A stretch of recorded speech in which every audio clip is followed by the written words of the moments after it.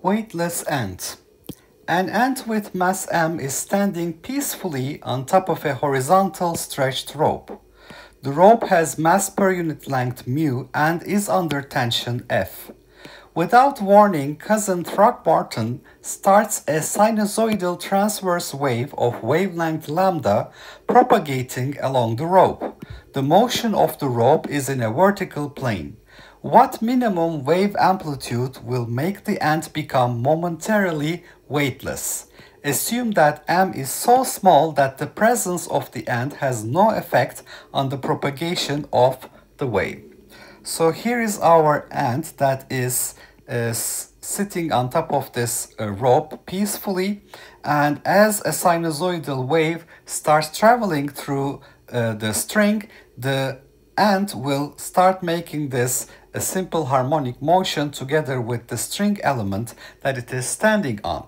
So we have a sinusoidal wave with wave function y of xt equals a sine kx minus omega t that is traveling to the right, and the propagation speed v is omega divided by k, angular frequency divided by wave number, which is for sinusoidal waves equal to a square root of the tension, which is given as f here, divided by mu.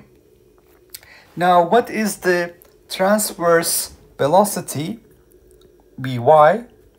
It is the partial derivative of the wave function with respect to time, that is minus a omega cosine kx minus omega t, and the transverse acceleration ay will be minus a omega square sine kx minus omega t. So you can see here the derivative will give us a minus omega, but the cosine derivative gives us minus sine, so this is minus a omega square.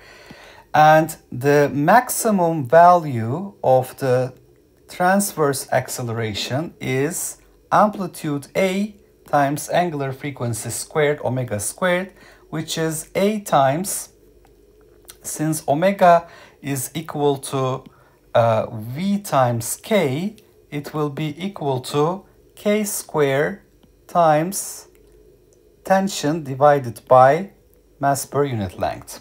So that is basically a times, a is the amplitude, 4 pi square f divided by lambda square mu. So this is our maximum transverse acceleration.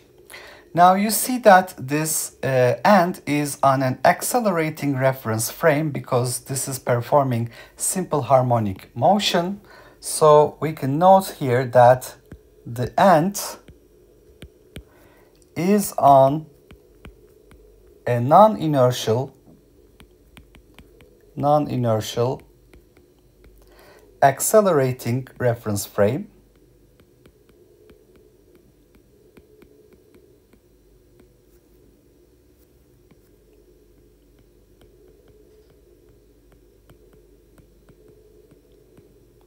All right, so on a crest, that is the peak point in the sinusoidal wave, the transverse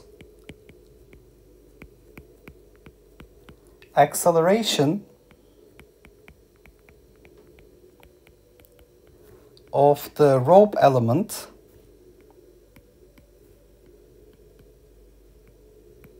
is maximum. And that's where the speed is minimum, but acceleration is maximum. And it's pointing down so that it will be returning to its equilibrium position. Therefore, the ant feels a fictitious force or a ghost force.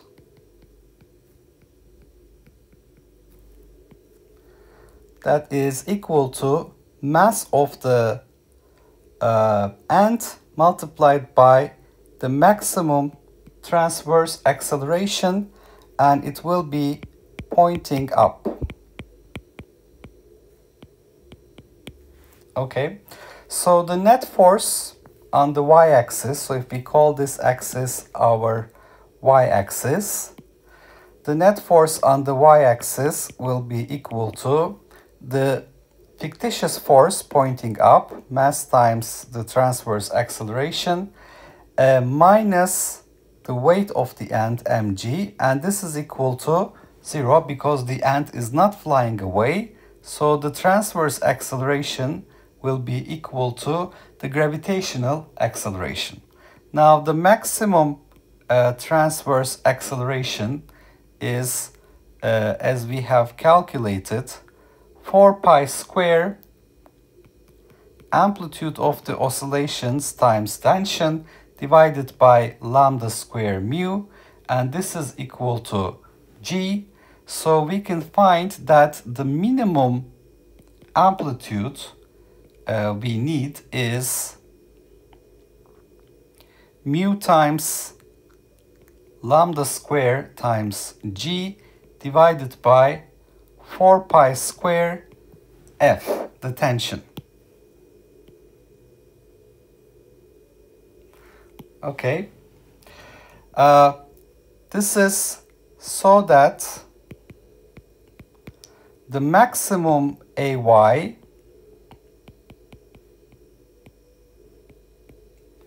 just matches the gravitational acceleration.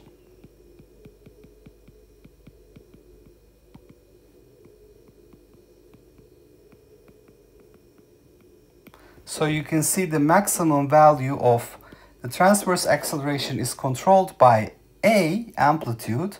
So what is the minimum value of A such that the maximum acceleration matches the gravitational acceleration? That's the point where the ant will become weightless. All right, so we have a weightless, we're looking for a weightless ant. This ant was sitting peacefully on top of a horizontal rope, which is stretched under tension F, has mass per unit length mu. Cousin Throckmorton starts a sinusoidal transverse wave with wavelength lambda propagating along the rope, and the motion of the rope is in this vertical plane, so this is our y-axis. What is the minimum wave amplitude that will make the ant become momentarily weightless? And m has no effect on the tension of the wire or the propagation of the wave. Now we have a sinusoidal transverse wave, so that's a sine kx minus omega t if the wave is propagating to the right on the x-axis. The propagation speed is related to angular frequency omega divided by wave number k, square root tension over mu, f over mu. And the transverse velocity is del y del t, which is the derivative with respect to time minus a omega cosine kx minus omega t, and transverse acceleration is minus a omega square sine kx omega t. Maximum transverse acceleration is a omega square, which is a v square k square, because omega is v times k, and v square is f over mu, and k is 2 pi over lambda, so it's 4 pi square over lambda square. Now, this ant is in a non-inertial accelerating reference frame because it's performing, the rope element on which it is sitting is performing simple harmonic motion, and the transverse acceleration of the rope element is maximum when we have the ant on a crest, and it's going to be pointing down so that it will be accelerating down to reach the equilibrium value, equilibrium distance. And therefore the ant will feel a fictitious force at that point, which is its mass times the transverse acceleration pointing up, and mass times the gravitational acceleration is the weight of the ant. Actually, for any point on the wave, it will be feeling this. This will have the maximum value on the crest. So in order to require a y is equal to g, we will look for the minimum amplitude that will make the maximum transverse acceleration equal to g. So this is basically 4 pi square AF over lambda square mu is equal to g. So minimum amplitude, minimum value of A that will give this condition is mu lambda square g divided by 4 pi square F. So the maximum transverse acceleration just matches the gravitational acceleration with this minimum amplitude. So this will enable a momentarily weightless ant at that point in time.